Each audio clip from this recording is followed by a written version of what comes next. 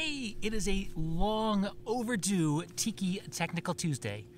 What have we been up to? Well, I've been doing lots and lots of studio modifications, getting ready for a giant new studio tool. Now, before we get to that though, I realize we have never actually done a proper studio tour. So let's check out VanTiki Studio. VanTiki Studio is located just outside of Eugene, Oregon, and we designed it to look like a ranger station on the slopes of Mount VanTiki.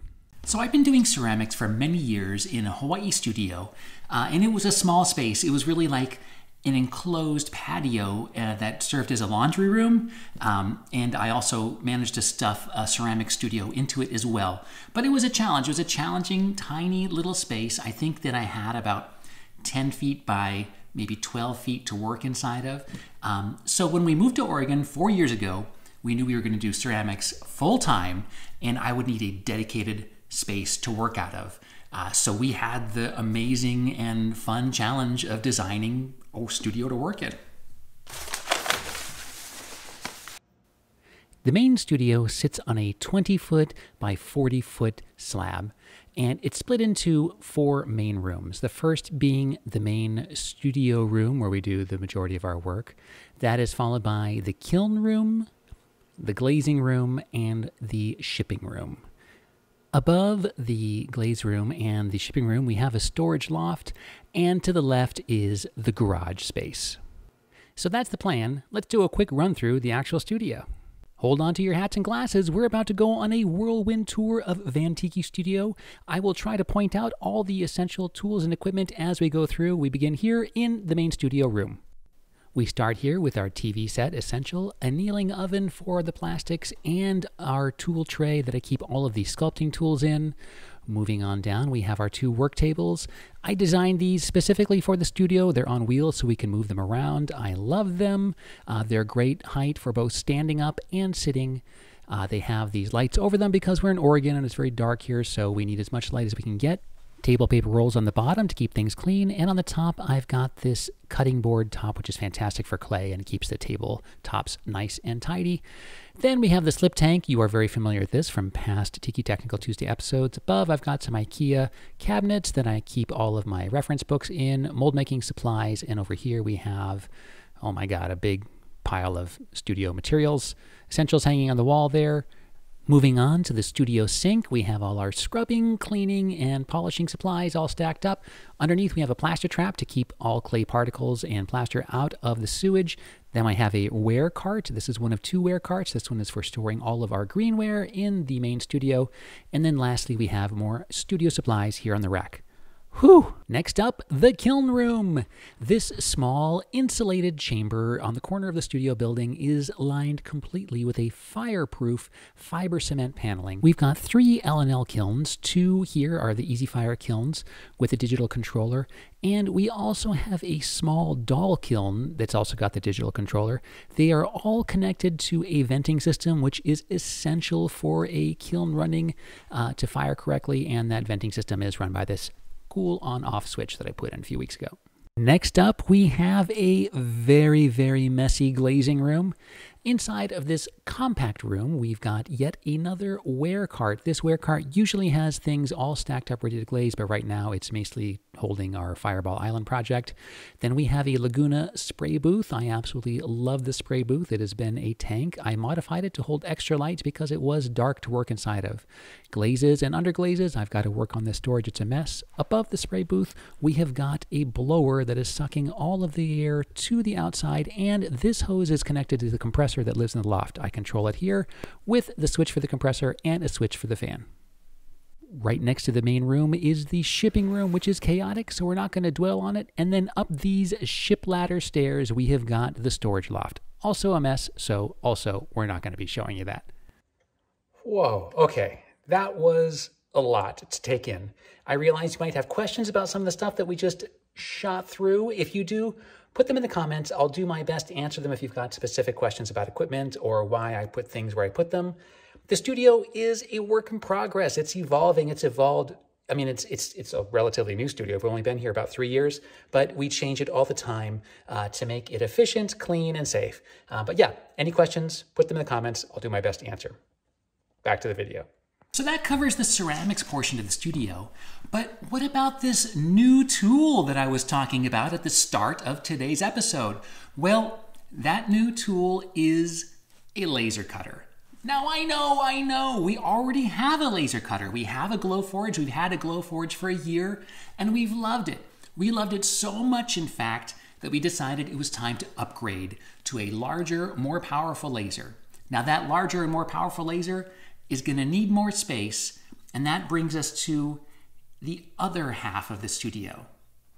The new laser is big, and it required us to completely rethink the garage space. So I made these paper models. I've got the laser itself. I've got the vent system it requires.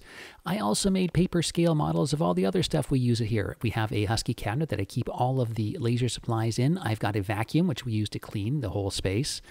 In addition, I have got toolboxes. I have got a workbench. I've got a table saw, and I've got a chop saw. So we've got all these tools, but the main challenge is we also have got to cram a car in here. We don't keep the car in the garage that often, but in the middle of the winter, it is nice to be able to park your car inside.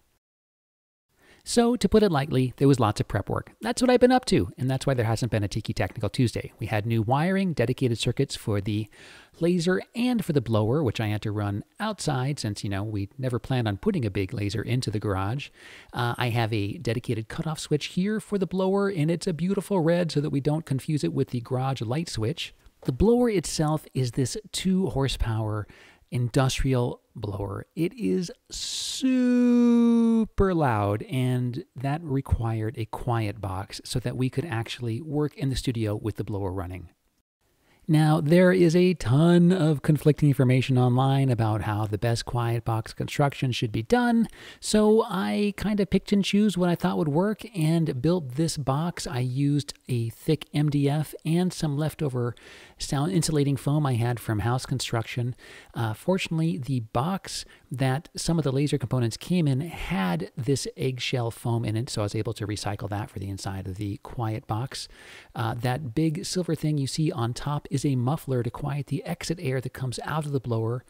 And this really looks fast to watch, but this was a solid 3 days of measuring and cutting and fidgeting to get this all done. So it's been weeks of work, but we finally got proper power for the laser, and we have got the ventilation system all ready to go. And look, the garage is now cleaned up and ready to be a fabrication space. All that we need is our fancy new laser to arrive. And here it is. We got a Trotec Speedy 360 laser, and it is massive. It is by far the largest tool I have ever purchased as an artist, as a professional, as a person, and it's extremely scary and exciting. You can see by its size why we had to really carefully plan ahead and get this space ready. And thank God they designed the crate with these fancy little ramps that lets us push the thing off of the base, because it weighs like 550 pounds. As soon as we got the laser out of the crate, we connected all of the proper vents. There are 2 exhaust vents from this laser. Those go into the quiet box, and check it out. The quiet box makes a handy desktop for Denise to work on while she is operating the laser. Look at this, it fits. I'm so relieved. So why did we get the Trotec 360, and why are we not using the Glowforge anymore? Well, the Glowforge was a fantastic entry-level laser, but we decided it was time to move up. The Trotec laser is much larger. The Glowforge had a 19-inch by 11-inch bed. This has a 32-inch by 20 bed, and it is a 80-watt laser as opposed to Glowforge's 40 watts, which means it is fast. Ridiculously fast. All of these donuts, which we have to cut for our Library of Libations, can be done in less than a quarter of the time that the Glowforge took. And we don't have to mask them. Whoa, did I just mention the Library of Libations? I did. And as you may recall, in October we released a teaser, and then nothing really happened. We had all the files designed, and yet the Glowforge was really struggling getting consistent cuts in the bamboo veneer that we had picked for the frame. Now, fortunately, the new laser has no issues whatsoever with the wood, and it also goes like butter. Look at the size of the bed that we are able to cut. It's fantastic. So, that being said, I think it's finally time to let you all see this zombie.